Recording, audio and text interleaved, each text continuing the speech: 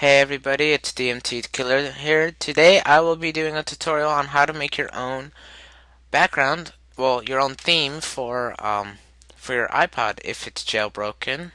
So let's start with the background. You have to call it wallpaper with a capital W, wallpaper. Then you have to, well, not US paper. I'll just go to custom.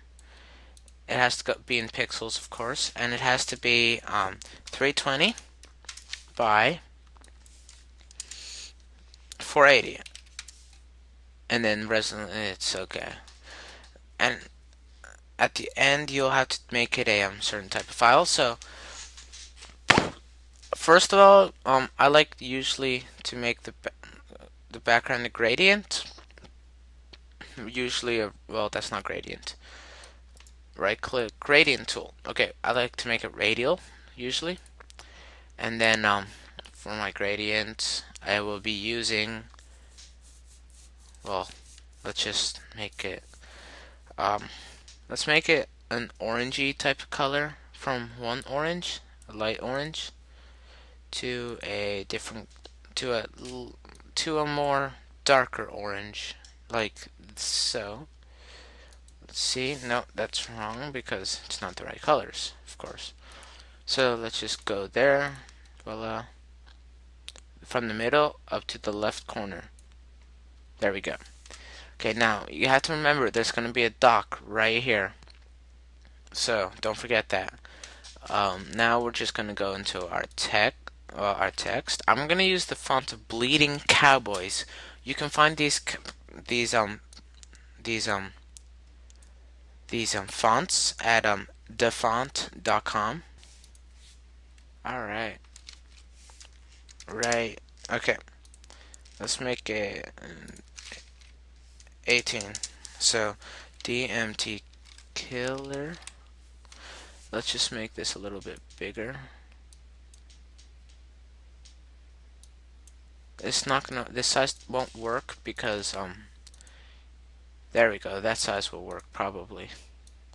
Okay, so let's just put it around here.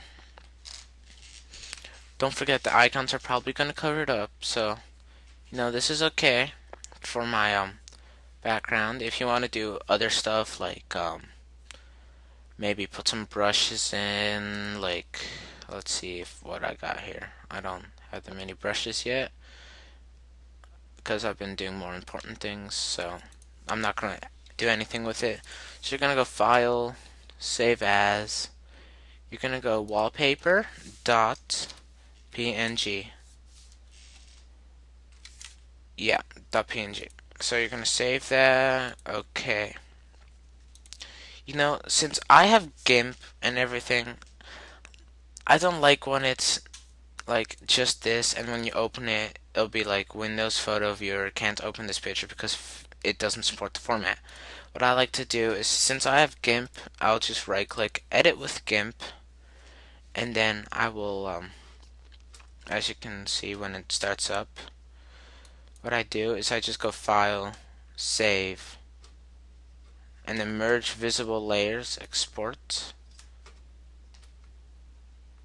and then it'll be like this, which I like better. So then let's just make a new folder,